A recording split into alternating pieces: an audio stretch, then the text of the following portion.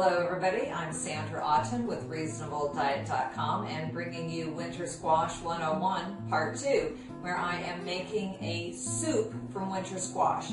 If you missed the first video, what we did was we roasted winter squash. We roasted actually I ended up roasting a pumpkin, an acorn squash, a butternut squash, a spaghetti squash, and a carnival squash. This was the acorn squash right here. And I've already made one soup from it, which I'm going to tell you about in a minute, and then I'm going to actually make another soup with some more of it that I have. So the first soup that I made, I had a broth that I used that I had previously made. Now I don't have any defrosted right now, so I decided to use water instead of broth in it, which is a little bit risky because obviously the broth brings more flavor to it, but instead of using a broth, I'm going to quickly saute some onion and red pepper that I have cut up, and I'm going to use some olive oil to do that. So I've got my olive oil here, and I have my little tablespoon because you know I never drizzle olive oil because it's just a bad habit to get into. 1 tablespoon, half a cup, starts all looking the same when you're drizzling. So even though I don't have a recipe that says I have to use a tablespoon, I always start with that just because it seems like it's an adequate amount of it. We've got my burner already heated up there, so I'm going to go ahead and give that just a second, and then I'm going to put that in. And I'm also going to tell you that when I roasted my vegetables before, I roasted them in a roasting pan. My squash, I just cut them in half, took the seeds and pulp out, put them in the roasting pan, sprayed them with olive oil. And for the ones I was going to eat plain, I spiced them with turmeric, cinnamon, and a little bit of nutmeg. And it was delicious. It was wonderful. I also ate spaghetti squash with a butternut squash mix just by itself, no spices on it at all, salt, and pepper. It was wonderful. I taste tested these, and I will have to say that the butternut squash is still my favorite, just a little bit sweeter than the other ones. Spaghetti squash has more water in it. It's a little blander, but they're all pretty much interchangeable in recipes. Spaghetti squash has a little bit different texture than the rest of them, but for the most part, when you're making most recipes, most innovative things, just intuitive cooking that you're doing in your kitchen, you can substitute any of the winter squashes for any of the other winter squashes. Now when you are roasting them, I did it at 400 degrees for 30 to 40 minutes until it's fork tender, like you would want a sweet potato if you were just eating it. That's the kind of tenderness that you want. And I do put a little bit of water in the bottom of the pan so it doesn't scorch the bottom of the squash. Won't hurt it that much, it'll just discolor it a little bit. You can see that some of this squash is discolored a little bit. That's just from where it was at the bottom of the pan without water. So something I forgot to do earlier, but I'm reminding you so that you don't forget. Okay, so now we've got this, got our oil a little too hot there. That's what happens when I get to talking. All right, I'm gonna let that cool down now just a second so I don't burn those onions and peppers. And what else am I gonna do? Okay, I will get to loading this food processor up. So I've already got 4 cups, nope, not quite 4. So I'm gonna finish this acorn squash here and get that in there. And both soup recipes that I'm making call for 4 cups of winter squash. Easy enough, right? Very easy. And as I said, inexpensive and helpful. Cheap, fast, good for you, calorie-wise, good. All right, so now we have about 4 cups of squash. What I'm going to do is get some of that in my food processor. And then, normally, in my other recipe, I mixed that with the broth and got it all blended up.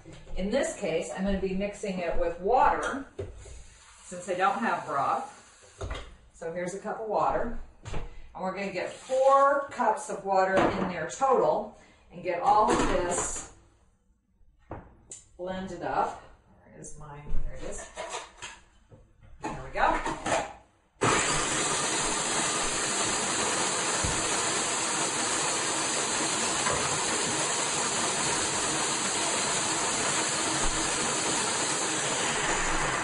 That's as long as you need to blend that if you have a good food processor. going straight into my crock pot. Now you could do this on your stove and just simmer it on low for about an hour. I'm going to put it in the crock pot for about 3 hours and then leave it on warm for a little while after that.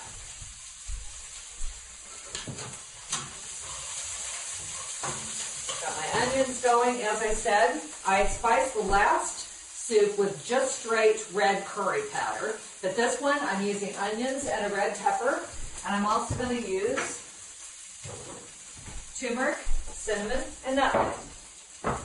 So if you didn't have an onion and a pepper, you could use some garlic, you could use some parsley, you could use chives, you could use anything to just give it a little extra kick of flavor, right? All right, this is going in my crock pot.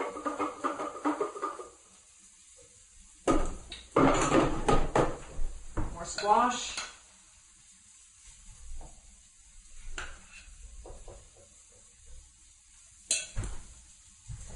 This time I'm just going to go ahead and put the onions and the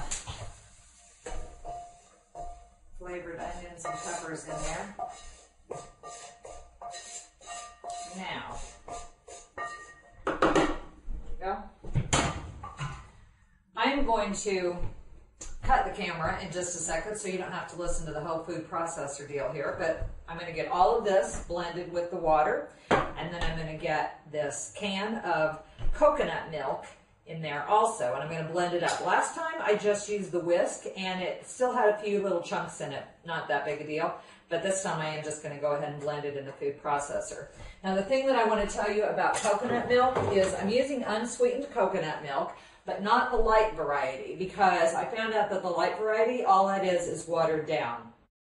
So hello, welcome back. I'm Sandra Auten, again with Reasonble.com, finishing off my pumpkin soup. I told you I was going to have it all blended and in the crock pot already, but actually I waited because I wanted to make sure that I told you about the red curry paste, which is the key ingredient here. So basically the ingredients are water, squash, broth, coconut milk, curry paste, salt, and pepper. I don't think I'm forgetting anything this time.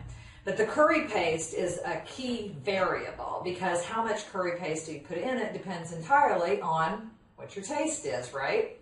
So when I made it last, I used 5 tablespoons of curry paste. Had the broth flavoring with it, but that didn't have a lot of kick to it, but it had a lot of seasoning in it. So I'm going to have my husband come on and taste the soup that I made earlier. I've warmed some up here. Bring your spoon with you, Kevin. Oh, you got your spoon. Good. Kevin's got a very special spoon. Always have a special spoon. That's right.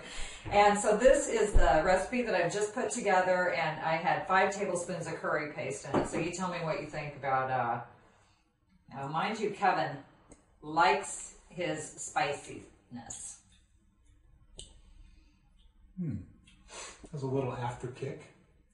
Yeah. I like it that way. Yeah. So for you, it would be good. That's what I thought when I tasted it. It's perfect for you, but for like the average person, if I'm the average person, I can stand stuff kind of spicy, but not too.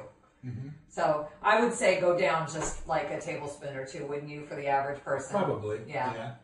This Because is. you can even eat food in Thailand. Yeah, I could eat it a little hotter. Could you? Yeah, but it's actually delicious as it is. Yeah, it is good, isn't it? Yeah. Yeah, one of your favorite combos, the whole It is. coconut milk with curry paste. So, all right. So I'm going to finish making this soup. Thank you, Kevin, for your input.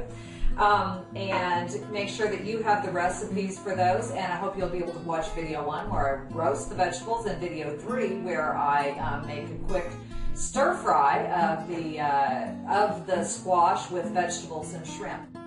Hoping for peace in the world, wishing you peace of mind. Namaste.